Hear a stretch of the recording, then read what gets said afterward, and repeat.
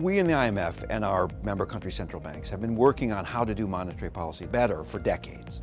This course is at the heart of the IMF's work with member countries on monetary policy. It's technical. It's about model-based monetary policy analysis and forecasting. It's technical, but it's the bridge between the big picture questions about monetary policy. What's the inflation rate going to be? What should it be?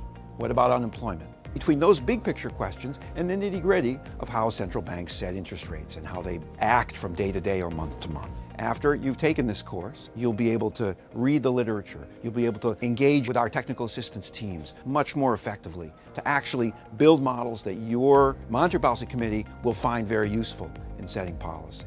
This is the basic language of monetary policy formulation in central banks.